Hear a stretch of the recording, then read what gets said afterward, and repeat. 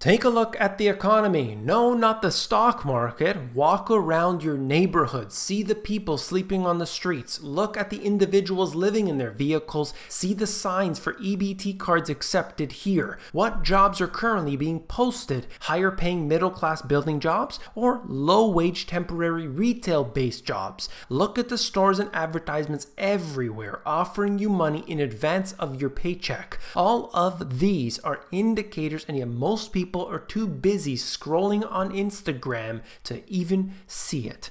You came here for the truth, so let me unveil that for you. Today we're going to look at the reasons why America is falling apart, but it applies to everywhere, all over the world: Canada, US, UK, Australia, New Zealand. This is happening everywhere to one degree or another. Now, when I look at certain indicators, maybe I'm looking at PE ratios, maybe I'm looking at the market itself, maybe I want to focus on unemployment. These are very typical indicators that most people talk about, but it's the other ones, the ones where you have to connect 2 or 3 dots to start to see the picture. Those are the real telling ones. And this is why we have to look in greater detail than what we're getting in the mainstream media. That's what I try to do so often here on the channel. I hope you do appreciate that. So let's begin by taking a look at an issue that is really so critical to understand.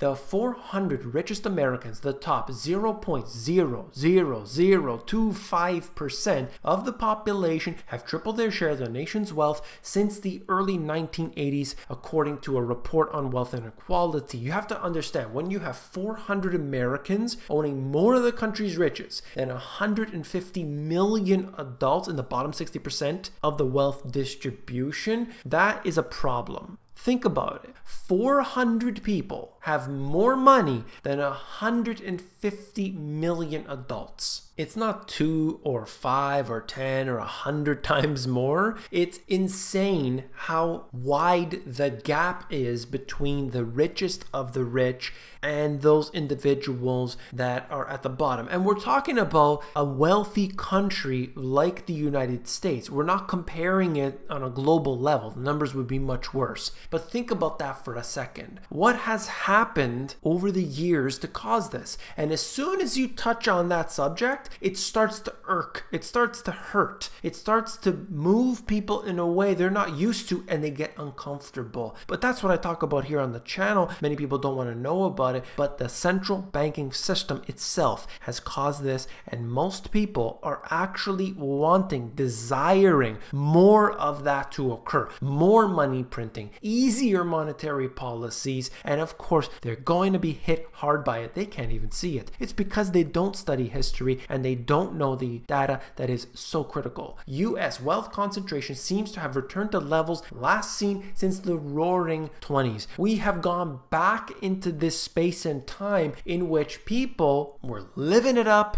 They were talking about the never-ending, unparalleled growth, and of course, this cannot be sustained. We saw it back then. We're seeing it again today. It's going to be painful, I assure you. One of the obvious examples of an economy that is not doing well is the fact that you have 42 million people on food stamps. They call it SNAP. And of course, this SNAP program, it's different than what we had seen in the eras previous to this, where now you have an electronic card, which, by the way, JP Morgan makes money off these cards. So people don't have to line up in the bread lines. They don't have to be there in public needing food. There isn't the same representation of how many people are struggling because you don't get to see it. Now, you might see EBT cards accepted here on the window, but you're not going to see the people lining up, essentially. So the statistics can be skewed for you to make it seem like things are fine, and people squander the money. We know that there are some people, but 42 million, they're probably not all squandering it, okay? That just shows you that the economy is not doing well. That's a large percentage of people. Even if you factor in that some of that money is being thrown away on garbage, that's fine, that's fair. However, as far as I'm concerned, there is just too many in this list to be able to chalk it up to money being thrown away. 1 million Americans live in RVs, meet the modern nomads. I know people who are subscribed to this channel, they're living in their RVs, they're happy with it, this is the lifestyle they chose. But you have to admit that there are countless people out there who are doing so because they can't afford another lifestyle. They go for the alternate simply because they can't have what most people would desire. Maybe they want a home, maybe they want to rent, maybe they want to buy. I'm not suggesting one is good or bad or anything. I'm just simply saying that I do believe a lot of people are doing this type of alternative lifestyle because of the money. That's the way it goes. Now, there are different things to look at. You've got the RV, you've got the van life, hashtag van life. You've got people living in tents, you've got people living on the streets, and there's a lot of different levels to this. However, what we see today is that more people are finding themselves in this situation. Okay, I just want to show you the trend. I just want to talk about this. The number of people who live in their vehicles because they can't find affordable housing is on the rise, even though the practice is illegal in many US cities. So for example, in Seattle, the number of people residing in campers and other vehicles surged 46% over the past year. Now you have to understand, this is in one city, an expensive city, and you find people that can't afford to live in a house, not an apartment. They can't even afford one with a roommate. So what do? They live in their vehicle, and they believe it's going to be for just a day or two or a week or a month, and then it drags on, and those numbers keep growing and growing and growing. You've seen it before. I've even showed you here on the channel an individual riding his bike through these tent cities. I believe it was in California, and he's riding for maybe 10 minutes, and there's tents on either side the entire time. How many people are living on the streets? I really wonder. I know that the statistics don't capture all of that, so it must be much worse than what we're seeing here. The problem is exploding in cities with expensive housing markets, including LA, Portland, and San Francisco. Now you have to think for yourself here, why is this happening? Why do we find individuals that have more money than half of the population, and then you have all of these other people that are suffering on a daily basis? Do we point fingers at the 400 people, or should we look one level deeper and understand the real reason, the truth as to why this occurs? Well, it's pretty obvious. The central banking system has created massive wealth inequality, and today we have people begging and pleading with the central banks to continue to print. The best thing would be to make them obsolete, to get rid of them and eliminate the problem we have. But instead, people are saying print, print, print, let it go on forever and ever and ever, but they don't understand the monetary system. They have failed themselves and future generations. It's a mistake, and of course they will learn the hard way. The problem is the central banks.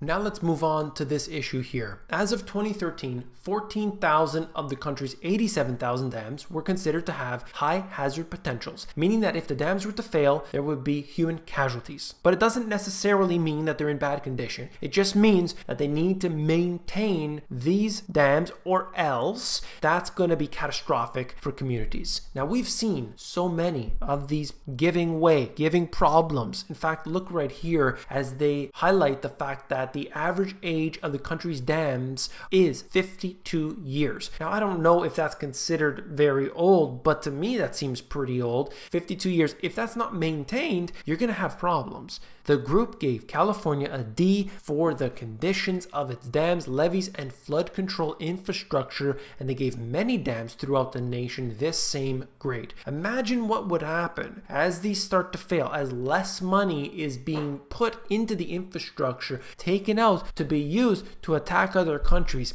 To me, not really a smart idea. Why not spend the money within your own country and instead build it up and ensure that everything is good and safe, and you get to employ people in your own country, get them working, keep them working, and ensure everything is just fine. But instead, what happens? Money leaves, money disappears, and that's the problem that we have today. Nearly 56,000 bridges called structurally deficient. They're trying to say it's crap, okay? Let me just tell you in plain English. Structurally deficient. You've seen it in the media, how many bridges have fallen. You know, this happens more often than you would think. There's no money apparently to fix infrastructure, but there's a lot of money to go and spy on your phone calls. Well, everybody seems to be okay with that apparently, but it's a big mistake that all of these countries are making. I've seen everywhere from Europe, the US, and so on, where bridges have fallen, infrastructure falling apart. In my travels throughout Europe, I've seen just the economy is just dying. It's just rapidly falling apart, just like the infrastructure. Quite sad, in fact. And then last but not least, a new study of American teenagers and their reading habits finds that a third haven't read a book in hard copy or on a device like a Kindle in the past year. And I think personally that these statistics are probably much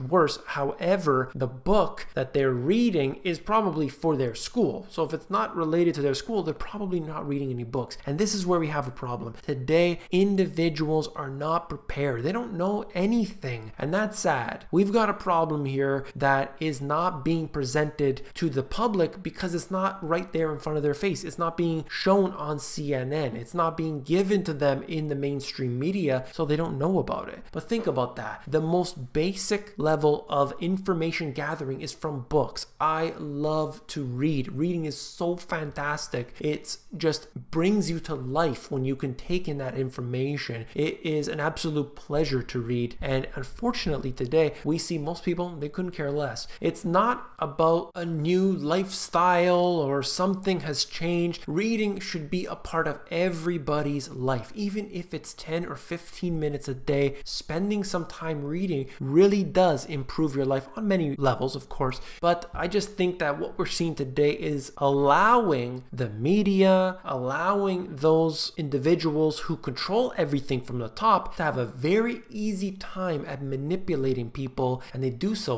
very well. And it's because you're not getting the real information that you should be. So I really do respect all those parents and family members out there who give certain books to their children, to their friends or family that are younger, and try to get them to learn the real data, the real information, even some of these more simple books out there that just help to put a little light bulb up inside their head to wake up to what's coming, because life has really changed in the last decade. Really big changes have come, and unfortunately most people are just not going to be on the good side of the equation. They're probably going to be on those negative statistics. That's all for this video. If you found it informative, please give me a thumbs up. When you give me a thumbs up, you're supporting this channel. I do appreciate that very much. And last but not least, if you want some of that financial education, these two books have everything you need. These are extremely simple. Anybody who's in the financial industry or not at all, doesn't know anything about it, will be able to take so much from these two books. You can check them out at the link in the description, and if you prefer the audiobook version, that's available at themoneygps.com.